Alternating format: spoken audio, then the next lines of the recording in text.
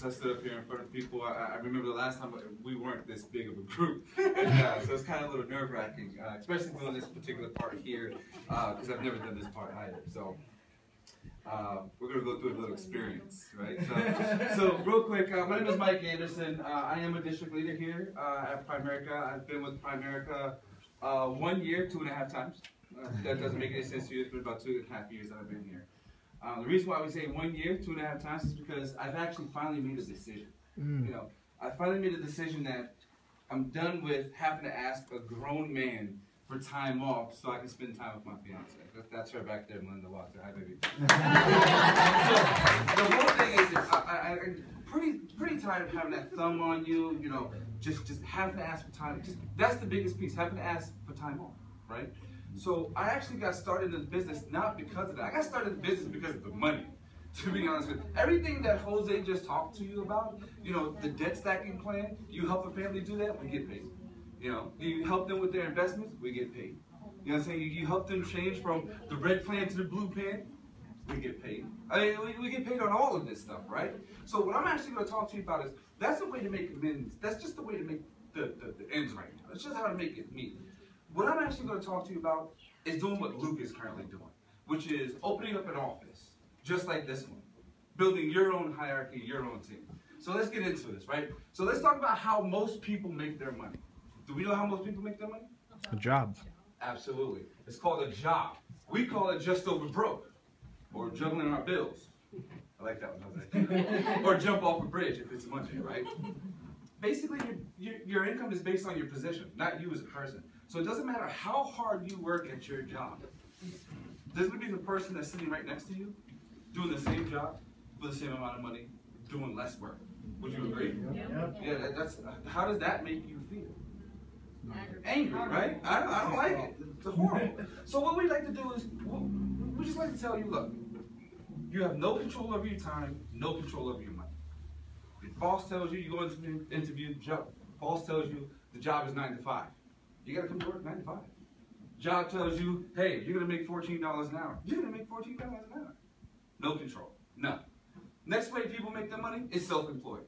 They own their jobs. Dentists, doctors, lawyers, hairstylists. If all these people, if a dentist isn't pulling a tooth, fixing a cavity, is he getting paid? No. If a doctor isn't fixing somebody's heart or, you know, doing an exam, are they getting paid? No. Lawyers, if they're not putting bills, if they're not billing time for their services, are they getting paid? No, absolutely not. So being self-employed, you own your job. You got limited time and limited money. Limited time because if you're not working, you're not getting paid. Limited money, that's why you got limited money. But limited time because if you're working, you're not with your family. I don't know, I like my family. So, but let's check this out. The next way is being a business owner. You got total control over your time, total control over your money. Business owners have a system. See, basically they have other people working for them. All right, so I'm going to ask this question here for you. My man, let me see, I don't know. Joshua, let me ask you a question. Let's say, for instance, let's just say, for instance, you own a babysitting gig, right? All right, and by law, you can only watch 10 kids. All right, and you just to make math easy, you're charging $10 per kid. That's $100 at the end of the day. If you wanted to make more money, how would you do it? If I can only watch 10 a kid, I might have to hire somebody to help me watch more. Man.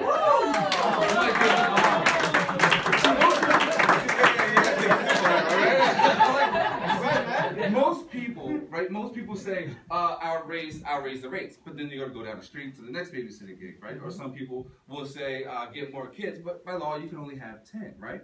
So you can't do either one of those. So you're absolutely correct, sir. You have to, hire somebody. So for instance, you hire myself. Now I'm watching 10 kids, $10 per kid, right? But instead of paying me 10, you're paying me 5. Where's the other $5 go? Absolutely.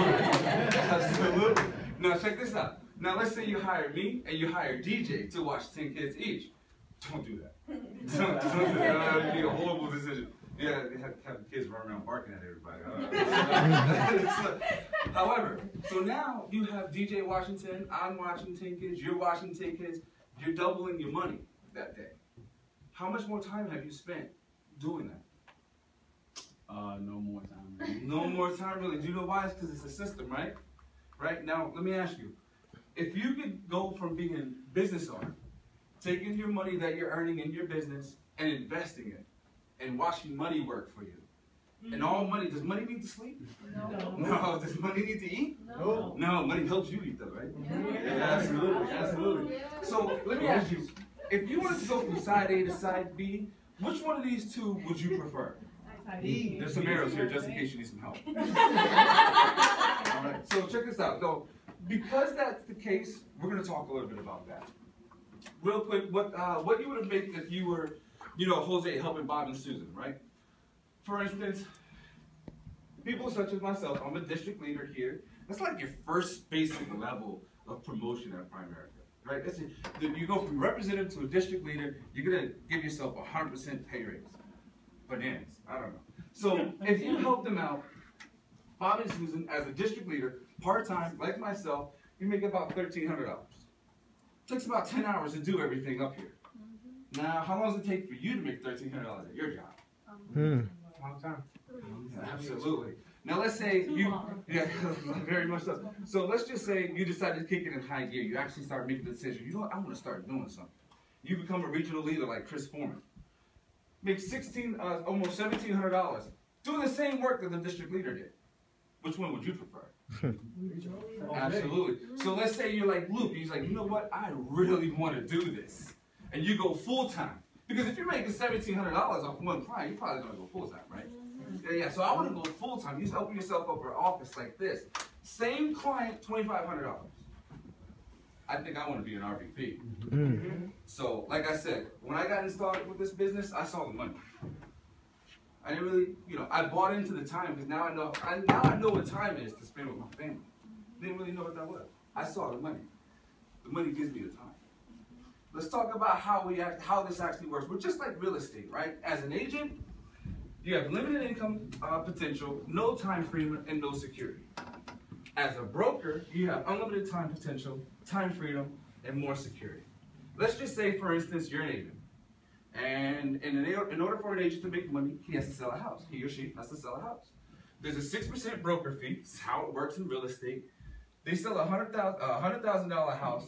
The broker's going to make a 50% commission override. The agent's going to make 50%. So that's $3,000 split there. Would you want to go sell a house? No, I don't want to sell a house. Let me tell you why I don't want to sell a house. I don't want to sell a house because I want to be a broker. I want to go out and hire 5 agents to go sell a house each, so that I can do the 50% override and make a $15,000 income. Now, what do you want to be? A broker or an agent? Broker. Absolutely. Now, part-time override income. Like Chris Foreman, regional leader, you have 2 district leaders, 2 people like myself. You can go out and help a family as a regional leader, make $1,600, $1,700. Not a bad deal. You can build a team like Chris has built, and you can do an override. You get 2 district leaders, go help a family each. That's a 400 by 2. That's $800 override. Your income for that particular moment is $2,400. Now, I'm not saying that's I'm not saying that's a month. I'm not saying that's a week. If you pay attention, that could be one night. I saw the money. Check this out. How many representatives would you want on your team? Thousands. Now, if you could earn $20,000 to $40,000 a year part-time, would you consider making a career change? Absolutely. I know, because I know I did. All right, so this is where it gets kind of rough for me. So, Primerica business model: brokers and regional vice presidents. See, Luke's a regional vice president. Man, I love this guy. This dude, this is why I love this guy. As a regional vice president, he's making $100,000 plus a year because he has an office like this. Not only is that, he's getting commissions on anything that he does, advances and earns, overrides. We just talked about that. Monthly bonuses. We know what a bonus is, right? Residual income from securities, which means every time somebody puts some money in a mutual fund, he's going to get a sale. He's not even there, right? And then stock opportunities. I don't know. He's got tons of money in stock. And ownership. You get to own this thing after a period of time. You know what?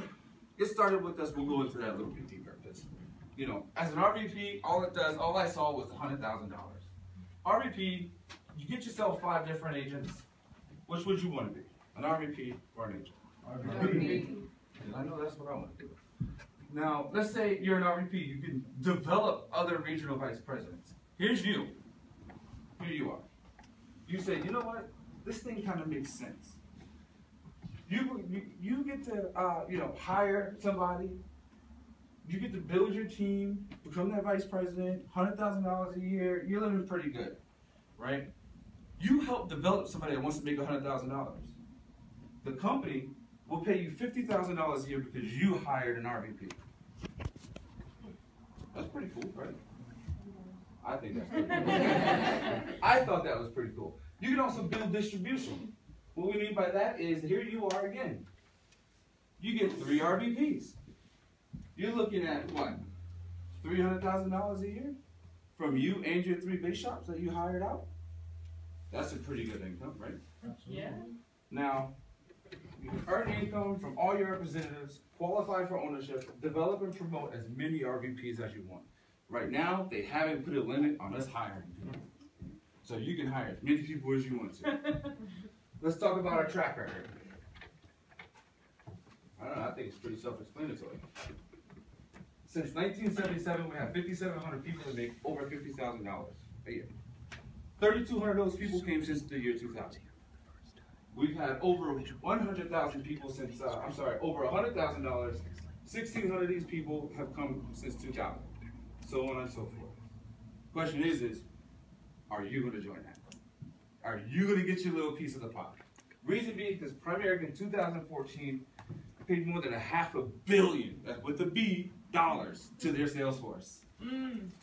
I want my piece.